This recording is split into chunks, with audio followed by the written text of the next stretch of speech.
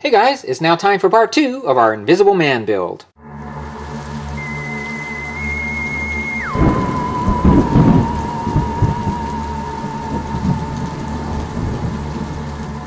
Well, hey guys, and welcome to part 2. I'm going to start my portion of the video here by continuing to detail these accessories, and I'm starting off with these books. So obviously you can just paint the books. There is a decal sheet that Mark pointed out is available by a company called TSDS, and it comes with decals for the bindings and the covers, and decals for a bunch of other things as well. But I decided to see what I could do to create my own decal sheet. So what I did was I went on Google and searched old book bindings, and you come up with a bunch of pictures of book bindings. And so what I did was I pulled a few of them offline that I think would work, and I sized them down to the size that we needed here and printed them on white decal paper. I then applied black primer just to have a dark background for our decals. Not always quite necessary with decals printed on white paper, but I just thought it might be helpful. And then I applied a gloss coat to help with the adhesion. And I have to say, I'm pleased with the initial results. This is my first attempt here with these books, and as you can see, the resolution is really good, and that's giving us some nice detail even at this scale.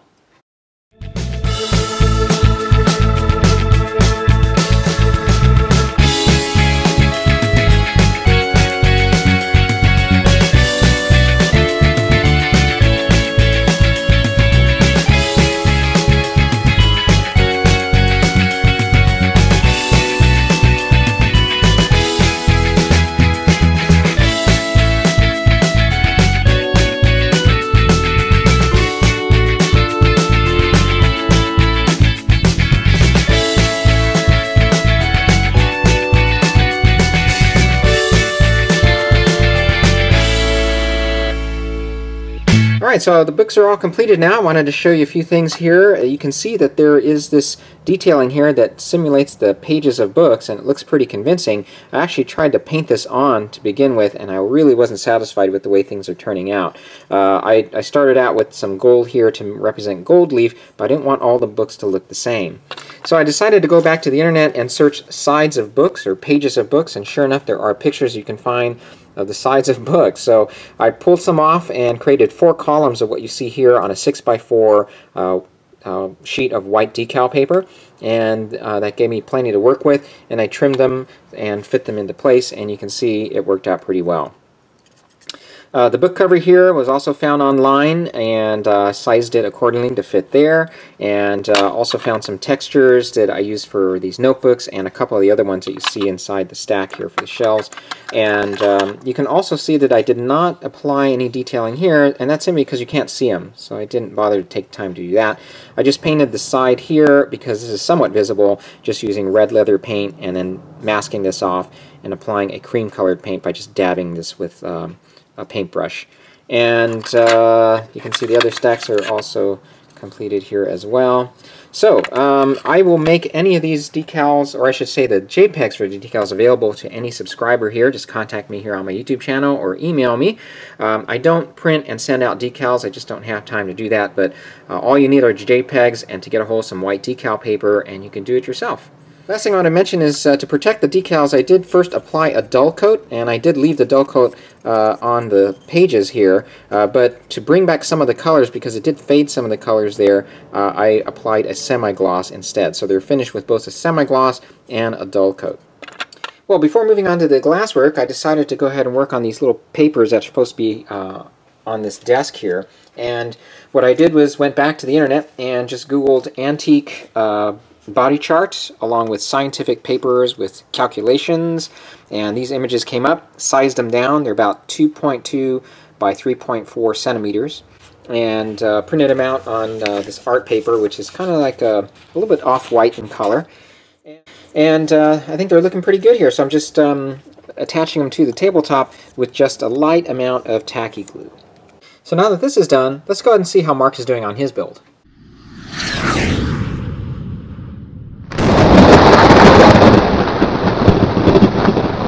Hey everyone, we are back with an update on my Moebius Invisible Man project. Today's video is mostly going to be about the props. We're going to start off with some Stynylrez primer. This is made by Badger. We're going to be applying it to the books that come with the kit first. Now, Stynylrest primer is a very good primer in my opinion. It's self-leveling, it's very forgiving, and it sprays very easily without clogging the airbrush. Spraying here about 15 psi, doing several light, even coats over the books.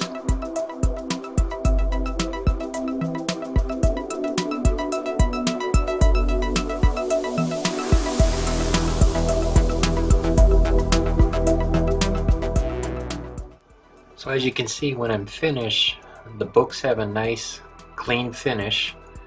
It gives us a good starting point to apply our paint and later our decals. Each of the books were hand painted using acrylic paints by Vallejo. I left the spines white because the decals I'm going to be applying are on clear carrier film. So here we are applying the decals to the spines of the books. Always put some micro set down first. And we just slide the decals into position. Okay, this decal blotter I'm using here is from Tamiya, and it's pretty nice for soaking up excess water and for gently putting the decals in the final position without tearing them.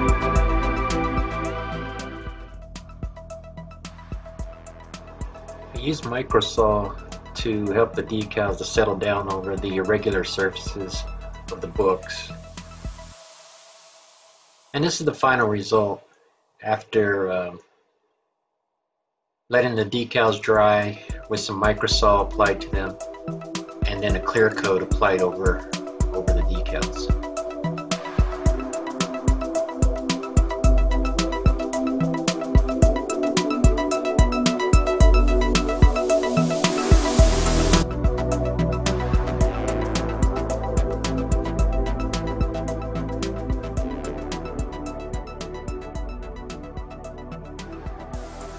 Finishing up the books, it was time to move on to some of the other props, like the invisible frog. These are the internal parts of the lab rats. Really detailed these out, but because of the frosted plastic, you really can't make out much detail once the rats are fully assembled. But they still look pretty cool.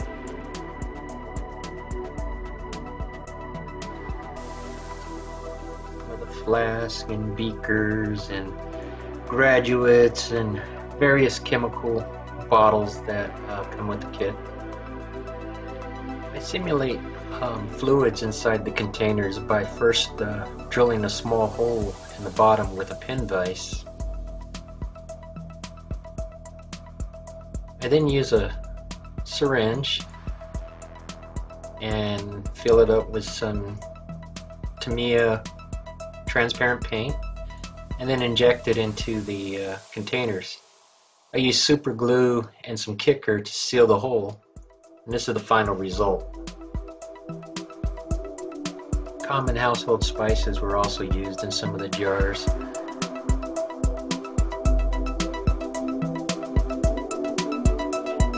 I downloaded some vintage apothecary labels to apply to my various bottles and jars. They were printed out on white decals and paper and just cut out and applied using microsaw.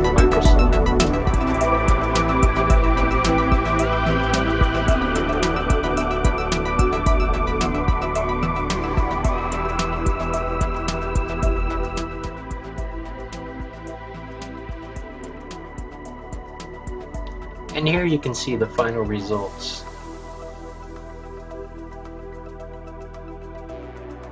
Each of the bottles were also sealed with their clear coat to preserve the decals. Dollhouse jars were purchased from Amazon to supplement the kit supplied jars and bottles.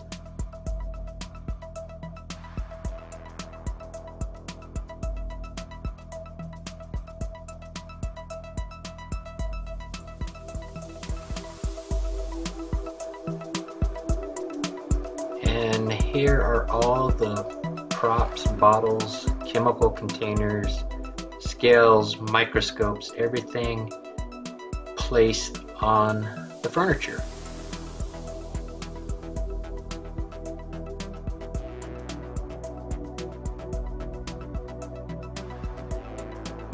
All of the open beakers and flasks have 5-minute epoxy inside of them that's been tinted with Tamiya clear paints.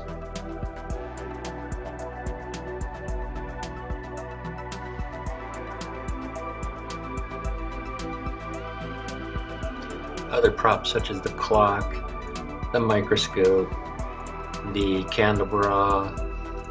These are all dollhouse miniature items that you can order from Amazon.com.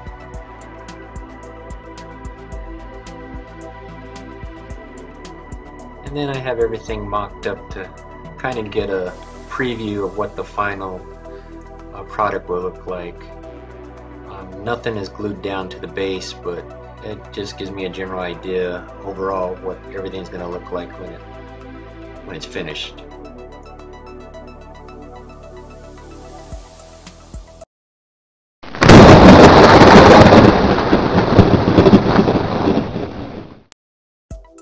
So now that we have the props completed, it's time to move on to the Invisible Man figure himself.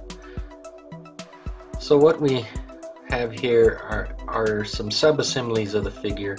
I'm just kind of dry fitting the parts to see if I have to make any adjustments or alterations to the kit to get things to fit properly.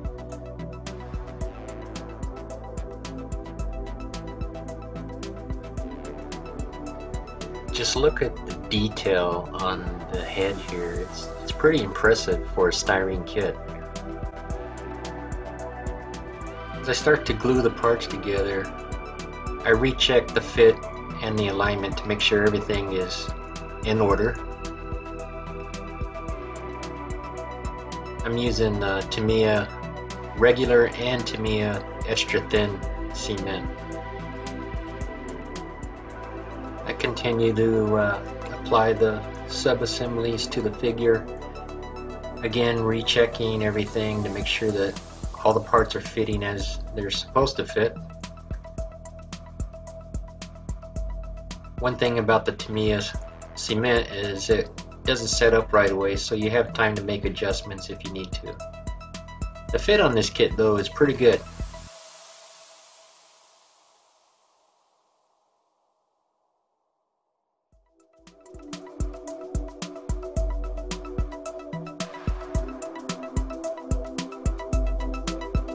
Now I'm just trying to get an idea of what the figure is going to look like. So the shoes aren't glued on and neither is the head, but I'm just kind of putting them in place to get an idea.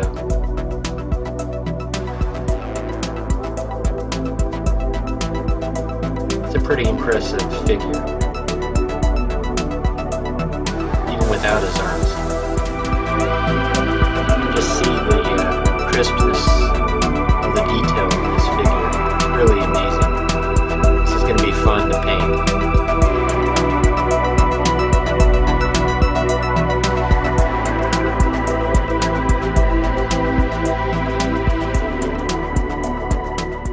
On the goggles, I decided to Dremel out the plastic lenses which are opaque. I'm going to use some microscale glue and tint it with Tamiya paints to create new lenses. And here is the figure mocked up to give me an idea of what its final appearance will look like. It's ready for primer, and that will be in the very next video. Wow, so Mark is doing some great work there. In the meantime, I've decided to go ahead and add another feature to our back wall, and that's this paneling that I purchased at Peggy's Place. That's a miniature store again here in San Diego. And it's thin enough to have cut into pieces with just an X-Acto knife, so I have it ready to go along with this baseboard here, and I'm ready to apply some stain. And the stain that I used here was the same one that was applied to the floor. This is from Rust-Oleum. It's a cherry wood color, and as you can see, it easily brushes on. Once dried, I applied some wood glue here to the back side and attached the panels to the wall. And here we have the finished wall, and as you can see, it matches the flooring pretty well. Well, Mark did such a great job showing you how this stuff goes together. I'm not going to spend too much time on how I did it since it's very similar. But as you can see, I also use household spices to fill in some of these jars. And I used his trick, because he's the one who told me about it, of using a syringe and taking some Tamiya clear paint to fill in some of these jars and flasks. So rather than printing these on white decal paper, I decided to print these vintage chemistry labels on some sketching paper, which is lit off-white in color. I don't know, I just thought it would add a different look to them, and so I sized them down, cut them out, and attached them to the bottles with just some white glue.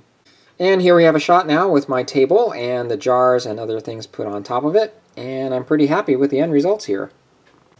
So next, let's go ahead and work on the goggles here. As you can see, these are the goggles that come with the kit. However, they don't come with these lenses. They come as a solid piece.